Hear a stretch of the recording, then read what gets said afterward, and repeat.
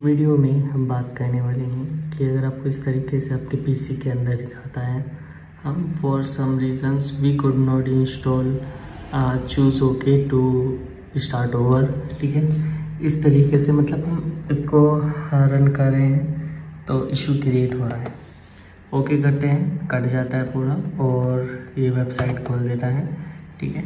और अब हम इसको दोबारा आपके सामने ओपन करता हूँ। मैं इसको यहाँ पर रन टू एडमिनिस्टर करता हूँ, ठीक है, और इसे यस कर देता हूँ यहाँ पर इंस्टॉल करने के लिए, ठीक है।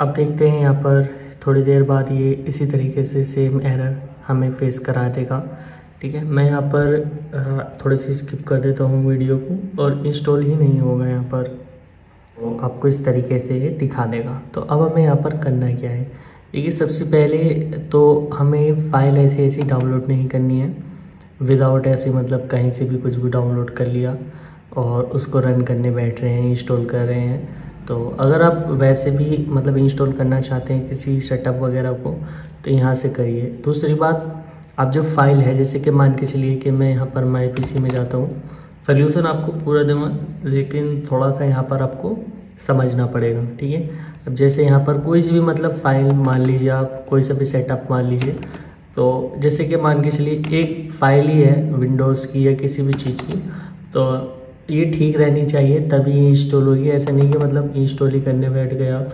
अब जैसे ये वाली फ़ाइल है और ये फ़ाइल हम यहाँ से कॉपी कर रहे हैं लेकिन बाद में इसको डिलीट करें किसी डिवाइस वगैरह से या किसी भी चीज़ से, उसको हमने हटा दिया तो वो हमें मिलेगी नहीं। तो अब हमें यहाँ पर करना क्या है, देखिए सबसे पहले तो हमें यहाँ पर अपने स्टार्ट्स के ऑप्शन पर जाना है। यहाँ पर आपको सेटिंग्स में जाना है। सेटिंग्स में जाने के बाद यहाँ पर आप जो है जाइए नेटवर्क एंड इंटरनेट पर और यहाँ पर इसे सेट कर दीजिए, क्योंकि अब जब फाइल हम इसको इंस्टॉल कर रहे हैं तो उसको प्रोसेसिंग में फुल डेटा डाउनलोड करने के लिए इंटरनेट की ज़रूरत पड़ेगी।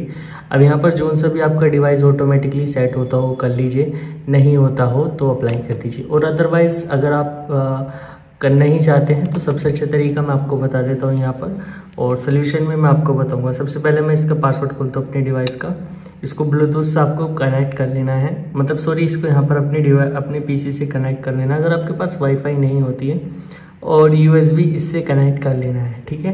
अब यहाँ पर सब कुछ हमारा ठीक हो जाएगा, ओके है। उसके बाद हम इसे यहाँ पर ओपन करेंगे दोबारा से, तो ये कोई दिक्कत वाली बात नहीं, इनडायरेक्टली यहाँ पर ये यस कर दीजिएगा बस इसको, ठीक है।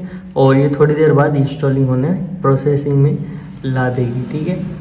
अब पूरी फाइल को डाउनलोड करने के लिए पूरा यहाँ पर डेटा एंड पूरी रिक्वायरमेंट्स लगती है, तो आप पूरी रिक्वायरमेंट्स दीजिएगा।